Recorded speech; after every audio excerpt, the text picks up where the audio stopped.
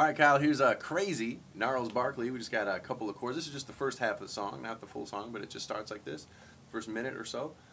We've got just 4 different power chords. We've got a C, it's right here at the 3rd fret. We're going to move up to his E flat, which is right here at the 6th fret. Then we're going to go to an A flat at the 4th fret on the low string.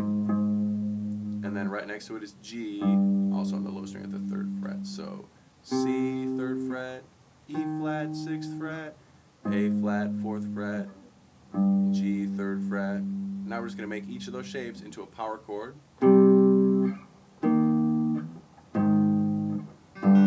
That's all it is. 2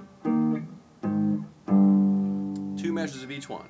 1, 2, 3, 4, 1, 2, 3, 4, 1, 2, 3, 4, 1, 2, 3, 4, 2, 3, 4, 1, 2, 3, 4, 2, 3, 4, 1, 2, 3, 4. And that's it. So mess around with that, and man, you did a great job in that Ode to Joy, so keep playing that stuff, and we'll do a whole lot more in the book. Thanks a lot, Kyle. Cool.